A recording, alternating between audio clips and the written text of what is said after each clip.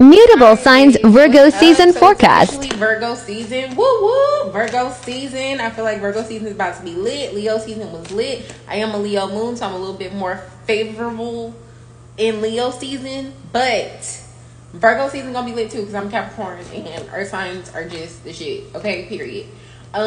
Moving right along, I'm gonna do some Virgo season readings. I'm gonna do them by modality this time instead of element. I don't know why Spirit told me, listen, we're not doing it by element. We're doing it by modality because this is gonna affect the signs by modality more so than by element group. Okay, so we're gonna start first with mutable signs because Virgo is a mutable sign. So if you're a Sagittarius, Gemini, Pisces, or a Virgo, that means you. So what is Virgo season bringing for you guys? What is it giving, honey? What is Virgo season giving for the mutables?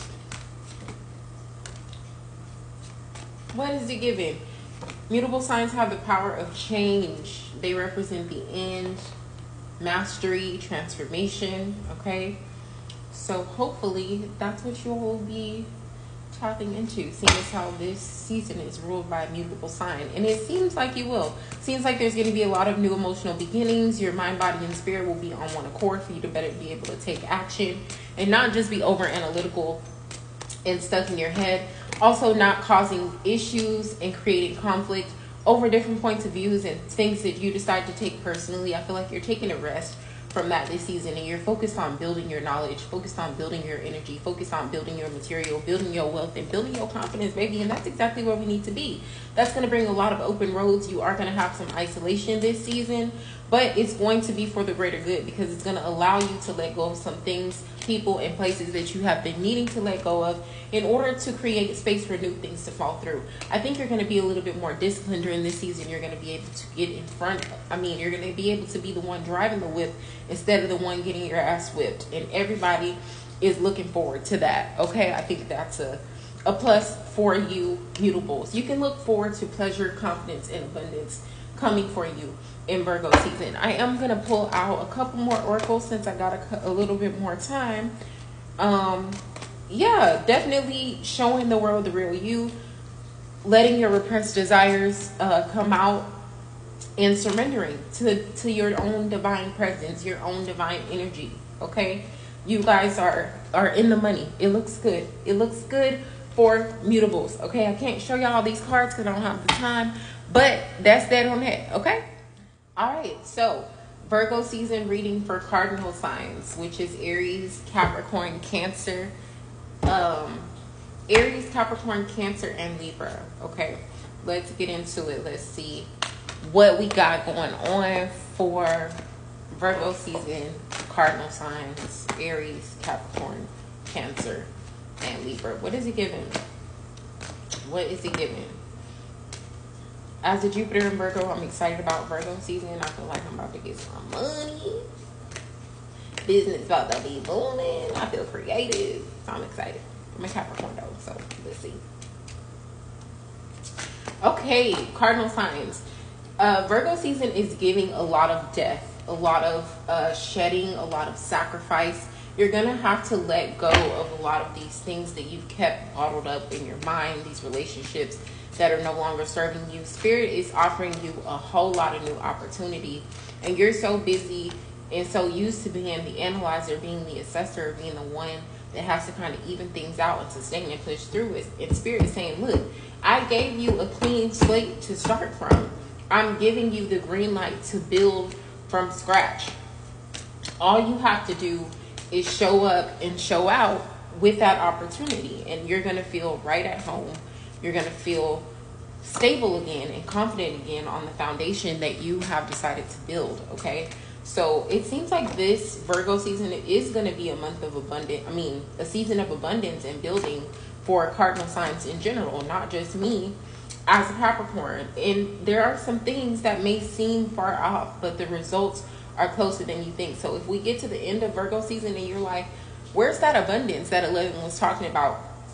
Where are these opportunities that 11 was talking about? They're coming. They are coming. They might be a little far off, but now it's like, okay, I have the motivation to do the work because I have the clean slate to start from, and I don't have all that shit that was weighing me down, keeping me anchored anymore. Like, I can move freely.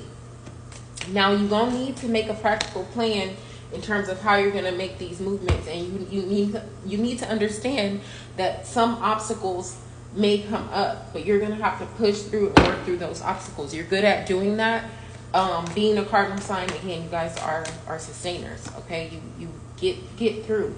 And the portal is opening up for you, okay?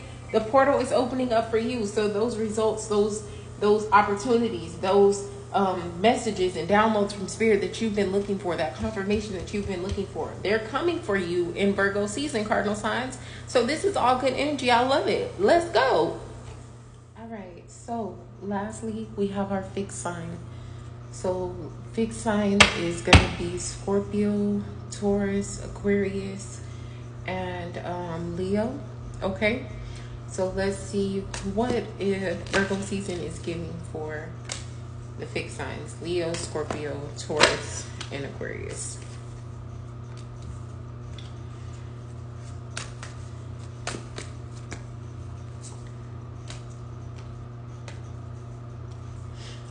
All right, fixed signs. So I feel like this season is bringing you water. Like you're going to tap more into your fluidity.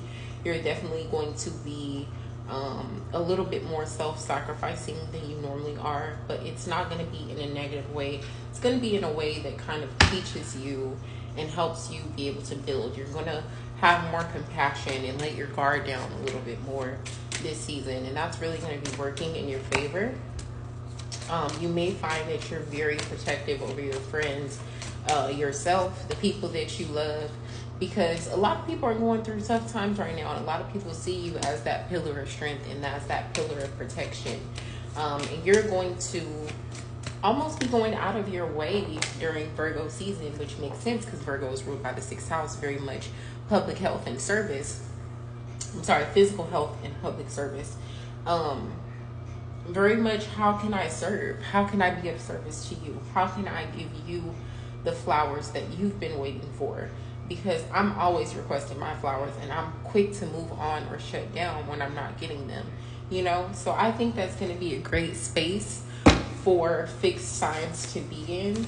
I also feel like you're going to get more validation, recognition, and appreciation for the strength, for the glory, for the confidence, for the light that you bring to people. And that's going to be very refreshing for you. It's going to be like a breath of fresh air. Seems like you're going to definitely be finishing up some projects that you've been working on, or if you've been looking to move or start something new, I feel like that new window is coming for you to jump through. It's like you'll finally realize that the work that you did was not in vain, because you may be feeling like that towards the beginning of Virgo season, but as it kind of comes to an end, you'll notice that things are coming full circle and you're seeing what you need to see. One blockage that I am getting here with the fixed signs is you need to make sure that you are okay being a teacher as well as a student, and make sure that you're okay listening and hearing the message when you need to. Okay, so that is for my fixed signs. I hope this was helpful, and y'all have a good rest of your day.